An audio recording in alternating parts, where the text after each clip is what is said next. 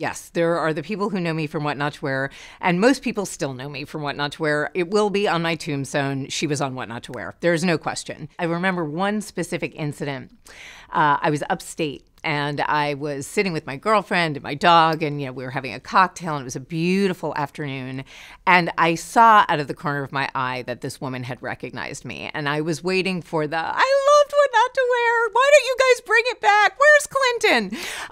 And instead, she said, "Excuse me, I don't want to interrupt your afternoon, but I can't thank you enough for talking about menopause." And it was the first time I'd heard it, and that was maybe 2.5 years ago, and I was almost brought to tears that somebody was recognizing that I was making this change.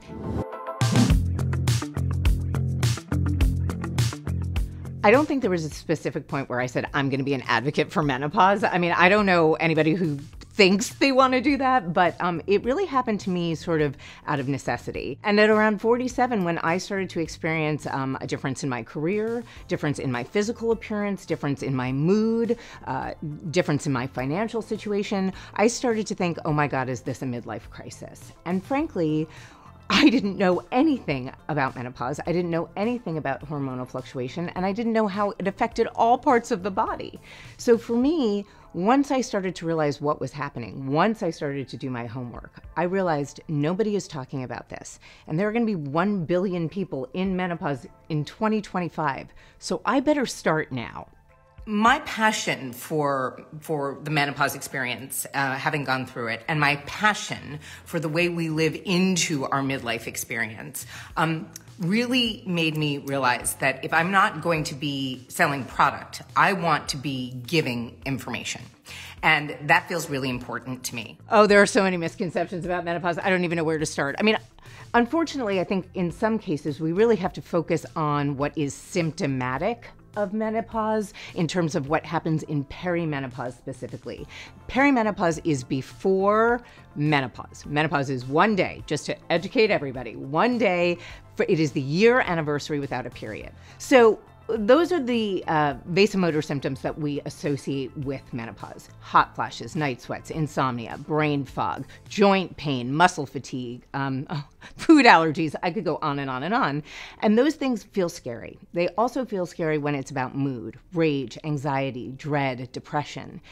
When all of those things happen around the same time, or you don't know that they're connected to each other, it can feel like a deluge of things are going wrong.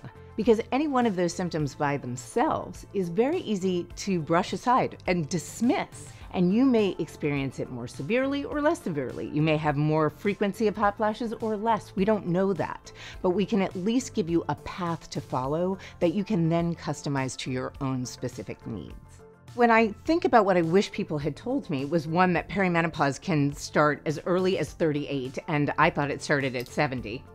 So that was the first thing. I was like, what is happening to me at 47?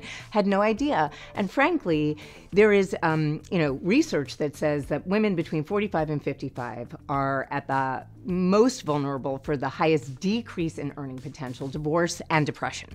I don't think that's by accident. What we have been calling the midlife crisis is really both a confluence of what is happening to us in terms of hormonal fluctuation and life stressors, right? You've got kids or empty nest syndrome, your elder care or your parents are dying, you may be losing your job or you may be pivoting.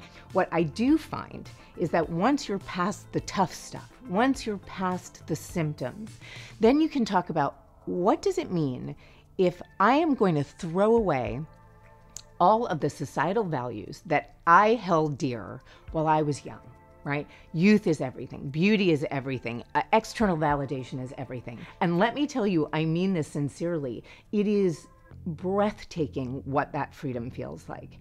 And that is not in response to any kind of bitterness or thinking that, we're no longer viable or sexual or useful in society.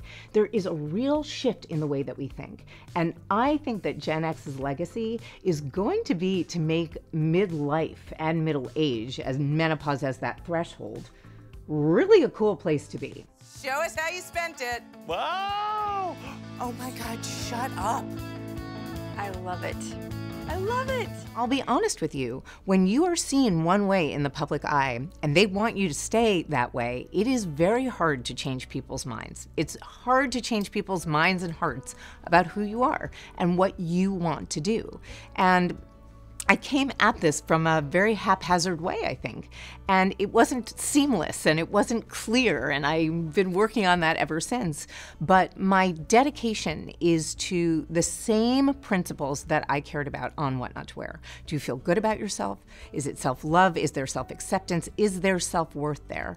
And I will tell you that menopause can rock those things. Aging can rock those things. When you look in the mirror and you don't look like yourself or feel like yourself or don't know what to do or get kicked out of the corner office, it is a scary time. That doesn't mean that something being hard doesn't mean we can't get past it, right? I mean, Glennon Doyle's so famous for saying we can do hard things, right? We can, and menopause is one of them. It's hard, but it isn't hopeless. And aging is hard, but it isn't hopeless.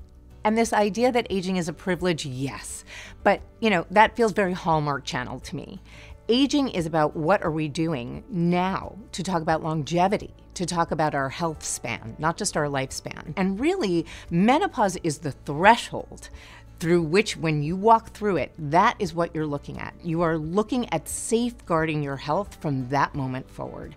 And that kind of information we should be imparting as early as we can to people. Now, I get it. If you're in your 20s, you don't want to listen to anybody talk to you about menopause, but by the time you're in your late 30s, you should at least have some idea of what you can be doing to safeguard against certain things that will happen when you start going through perimenopause. But, that's why I'm so excited that I'm doing things like a partnership with Canyon Ranch. We are doing the first ever comprehensive menopause and midlife immersion that looks at this stage of life and this experience in a 360 way, so that we're talking about the physical stuff. We're talking about the emotional and mental stuff. We're talking about the sexual stuff. We're talking about nutrition and exercise. We're talking about pelvic floor health. And we're talking about style. I'm going to do a style clinic every day for this immersion because I want people to feel like they are in control of what is happening to them. It is unfortunate that there are still issues around being able to talk about women's bodies. The idea that vagina is a word that we're not supposed to say in ads is ridiculous. I mean, what are the two biggest issues that men have in midlife? Erectile dysfunction and hair loss, and boy, do we have billion-dollar industries to fix those. So it's time that we start paying attention to the iniquity in women's health, that we are putting more money towards it, that we are changing legislation around it. We don't have bodily autonomy. We have to figure this out. And this is something that is going to take a lot of work and a lot of effort and a lot of voices, and I hope to be one of them.